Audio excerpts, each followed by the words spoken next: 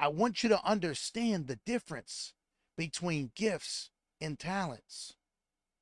Some people in life become so great that it's not fair. It seems like they have this superhuman ability to tap into their superpowers that makes them that much more better than the greatest. And when you start to look at the habits of those people that are that much greater than the greatest, you start to realize they don't watch television.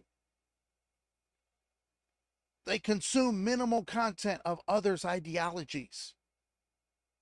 Because in their heart and soul, they know that all it takes is dedication, perseverance,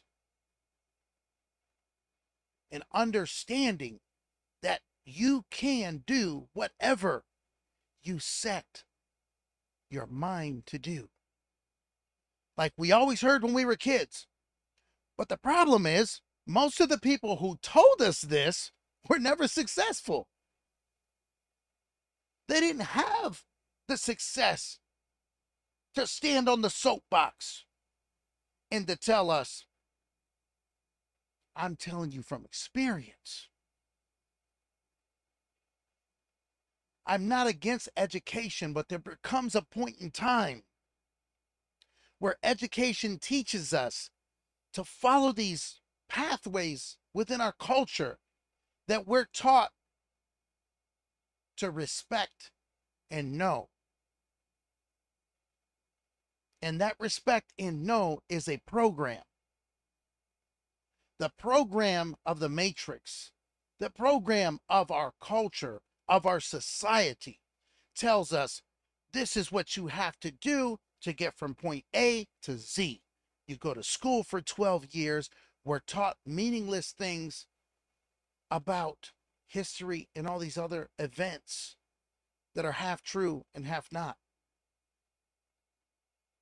Just to never utilize those in a situation of our lives. And to keep us minimally educated to the point to where we become programmable employees. And we fight for that little piece of paper on the wall that came out of a printer that anybody can buy that says you are the employee of the month. You resembled kindness, customer service. Your ability to solve problems was greater than everyone else around you. So in this establishment, you're employee of the month. But that piece of paper on the wall is only as valuable as the four walls of that corporation.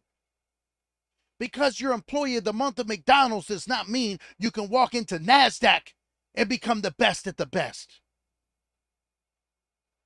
It simply means you are, I guess this is who I am, individual. By saying, I'm going to confide in these accomplishments that somebody else said I was good enough to receive. When you know in your heart you can be much greater. You could have become the owner, creator, establisher, visionary of a McDonald's or a Facebook. Why is it people in our culture take so long to achieve their dreams? But there's just a few individuals who get to that same path in 7 to 10 years. Because they seem to dedicate more time, more energy. They seem to understand something about relationships that you don't. When Mark Zuckerberg called a few of his closest friends in college, and he understood there's something that these educators aren't showing me. There's a key that has not been unlocked that they don't know about. Because if they did, they wouldn't be sitting here teaching me how to be, I guess this is who I am. They would be showing me from a soapbox of success that this is who you can be.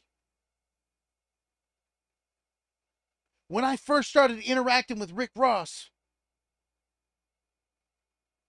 knowing his story, being around the Miami culture and music. There were no DJ Khaled's. There was no Pitbull. It was Trick Daddy. It was Trina. It was Po' Boy Records, E-Class. It was Uncle Luke. It was China. God rest my brother's soul. It was people like that who were driving the culture. And I click on Instagram 2 days ago, and I see Ross just bought a private jet. This is a person of success standing on a soapbox showing you, yes, you can. Because when I met him, he was not in the place where he's at today. But you know, it comes full circle. Because he believed in something that everybody else never thought he would achieve. He saw something in himself that he decided to separate himself from the vultures who are attaching themselves to his movement to become wealthy or known, and said, I'm going to do it my way. Surrounded himself with a few people that had the wisdom and the understanding to sow into that, yes, I can. So everybody can win. If you're surrounded by people who are doubting you, stop wasting your time and energy trying to convince them. Leave them alone. Leave them where they stand. Thank you for tuning in to this brief clip of In the Den Podcast. For the full episode, please click the link in the description. As always, peace, love, and blessings. Salute.